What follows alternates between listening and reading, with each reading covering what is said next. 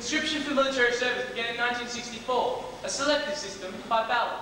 The lucky winners entitled to 2 years free training and the possibility of overseas travel. 29th of April 1965, 1st Battalion of Troops, 1,500 men sent to Vietnam. By 1967, the Australians numbered 6,300. Menzies was all the way with LBJ. Was a time everything was rosy, the future was a promise for everyone. Where the changed, the sky grew dark and the clouds put a shroud across the sun. War years took my soul away. War years took my soul away. War years took my soul away. And they broke it into pieces and they tore it into shreds. And there's nothing anybody can say. To Afghanistan, Russia, UK, USA. War years took my soul away. War years took my soul. War years took my soul away. And doctor, can you help me? 'Cause I'm running around in circles and they're telling me that it's okay.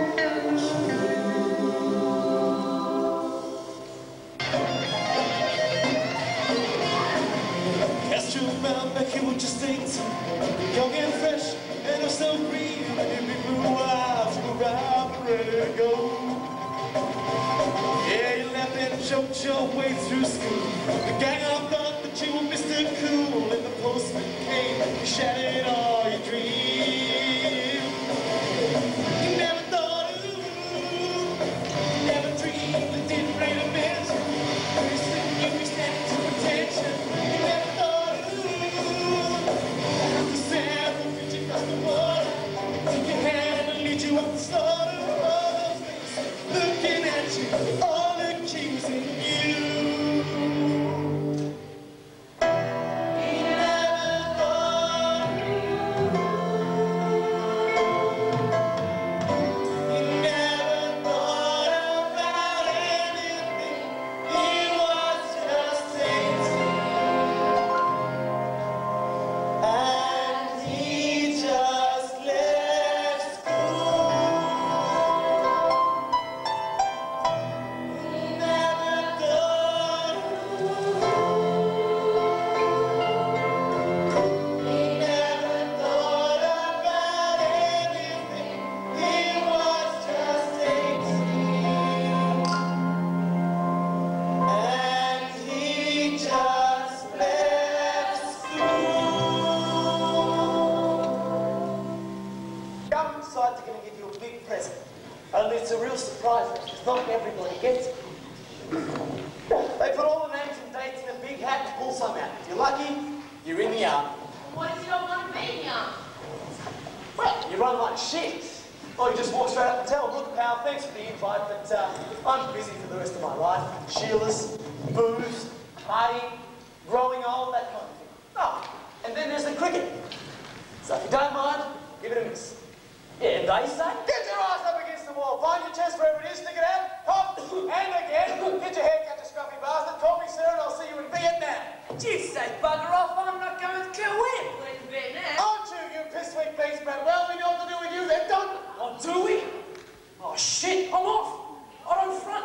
What then? New names, changing address, often, always on the run, looking over your shoulder. And when they catch you, they catch you? Yep. Well, what? I don't friggin' know, but I wouldn't want to find out, you know what I mean? Child, sure. You're a freaking traitor, aren't you? Call yourself an Australian, and you won't even do your duty. It's got nothing to do with Australia. Haven't you ever heard of the Yellow Peril, mate? All of you slanty-eyed comic chinks like cane toads, hopping over each other down through Cambodia, Laos, Indonesia, Malaysia, Australia. Don't you watch the telly? Listen to Bob. Who? Menzies. Oh, the Prime Minister. Oh, yeah. You're a lot of vote for him. It's all the way. Yeah, LBJ, stupid. What's that? A disease. A very nasty infection. You wouldn't want to catch it. Could be fatal. Well, I could get an injection.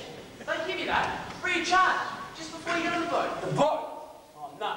No, I'm not getting on any boat. You know, I get seasick. What's got up all over the place? Don't look at that. Don't take it into consideration. Don't they? Nah, afraid not.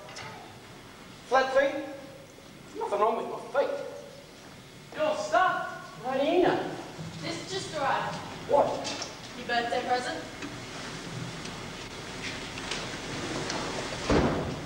You poor bastard.